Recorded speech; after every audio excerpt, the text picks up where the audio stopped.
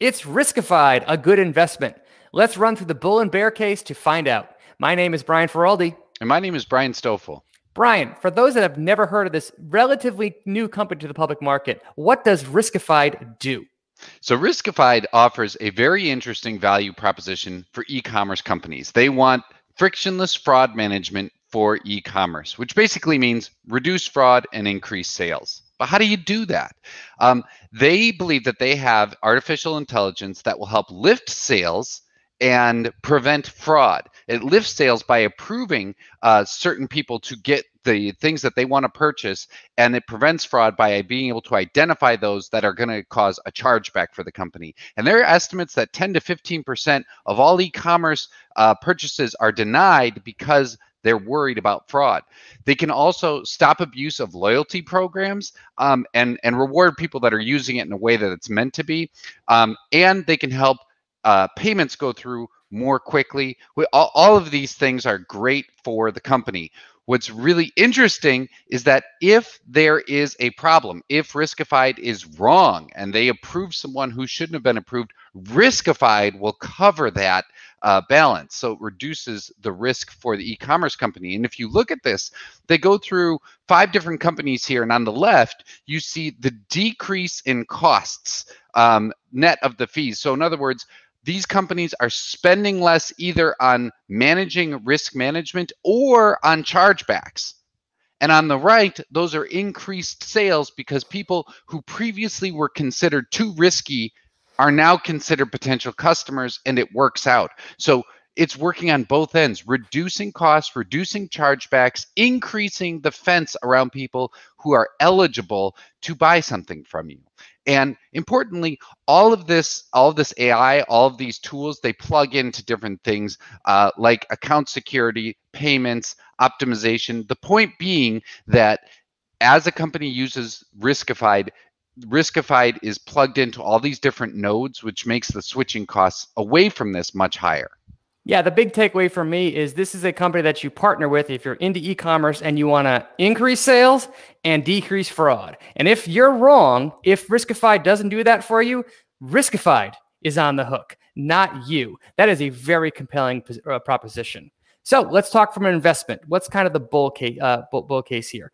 First off, their annual dollar retention rate is with 98% in 2020. The best that this number could be is 100%. That means that their churn rate essentially was 2% throughout the year. That shows how sticky this product is. Now, if you look at the dollar-based net retention rate, which factors in existing customers that stick around spending more, that figure was 117%. That's pretty darn good.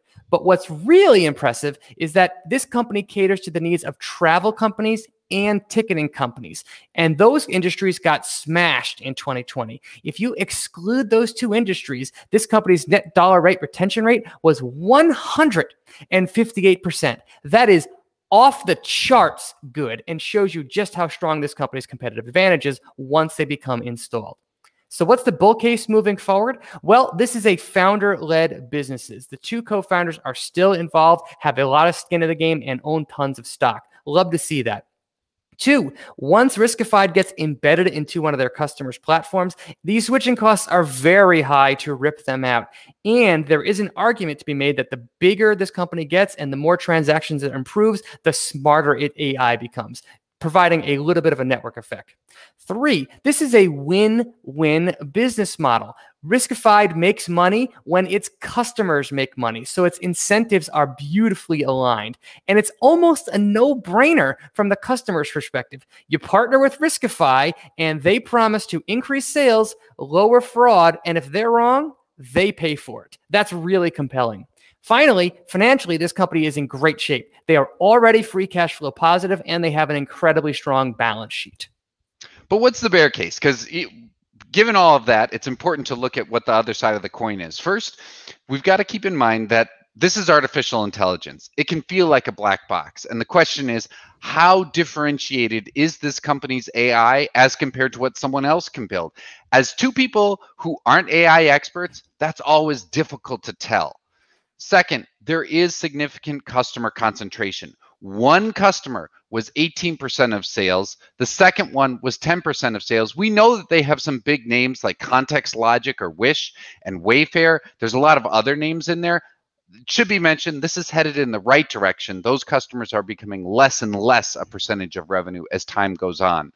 Third, if there's an economic downturn, this company could be hit exceptionally hard because this is the flip side of scaling up, of winning when your customers win. It means you're going to lose more when your customers lose and sales go down. And finally, you have to educate your customers. You have to convince them to hire you to do something that you're likely already doing in-house. That no-brainer pitch helps, but it still can be hard to convince others that you will do a better job. And then at some point, those others might decide to take it back in-house after they learn about it. So that's something you have to keep in mind. All right. Now we're going to give you the checklist scores that we came up when we ran this company through. But before we do that, you ever wondered where Brian and I learned all this stuff about how to pick investments and how to research them? The answer for both of us is the same. The Motley Fool. Both of us actually met at the Motley Fool and were paying subscribers to their products for years. If you're interested in joining the Motley Fool's flagship stock advisor service, visit fool.com/Feroldi. That's fool.com/Feroldi to receive a 50% off discount. All right, Brian, let's talk about how this company scored on our checklists. On my checklist, it got a 71, which is well into my investable range. But importantly, my checklist punishes companies that are newly public. There is ample room for that score to improve over time. So that's actually a really impressive number given where this company is in its phase. And for mine, it was in right about that same range. If you look at our two charts, just into the yellow, it's robust, an 8.5. And for me, not knowing as much about the AI advantage is part of it, but that customer concentration is the other part. As time goes on, if they continue to execute, that will be less important and the score could go up significantly. Impressive starting scores, and there's room for this company to continuously improve over time. So overall, very impressive so far. But what are we going to be watching if you're an investor in Riskified? First is going to be that net and gross retention rate. Those figures are going to indicate how high the switching costs on, and is the company convincing its existing customers to spend more? That would be important. Two, are customers deciding to take this service back in-house? Is paying for Riskified worth the investment? So far, the answer there is clearly yes, but there could be some big companies that just get big enough that they decide we're going to do this ourselves. Three is customer concentration lowering over time. This is rapidly heading in the right direction, and I would love it if this company got all of its customers below 10% of sales, but for right now, that's going to be something to watch. Overall, Brian, I think both of us were very impressed with Riskified, RSKD, and it was a fascinating business to research. It was. I love the business model. I think it's really interesting, and I am excited to continue following it. Same here. What company should we do next? Please let us know in the comment section below. We will see you next time.